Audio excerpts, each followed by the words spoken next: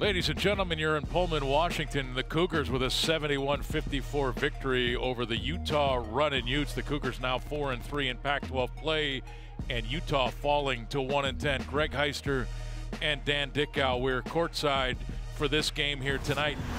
Andrei Yakimovsky got Washington State, Dan, feeling really nice offensively early. Yeah, 2 threes in the first 4 minutes of this ball game really kind of set the tone, and he continued a strong play throughout.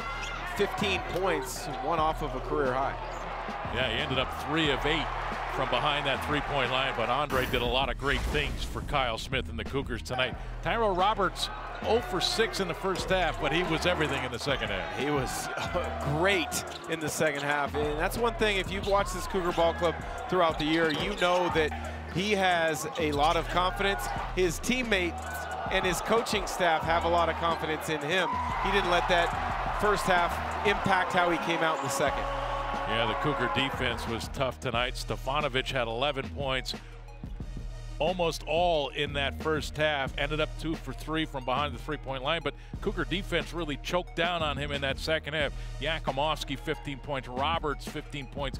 Dan, the Cougars were really good on both ends. They were, and it really started, I thought, with the perimeter defense where they forced 19 turnovers and really never allowed the Runnin' Utes to get into any type of flow on the offensive end of the floor. Noah Williams, a nice game for Washington State, 10 points, 4 rebounds, 71-54, the final score from the Beasley Coliseum. Washington State now 4-3 in Pac-12 play.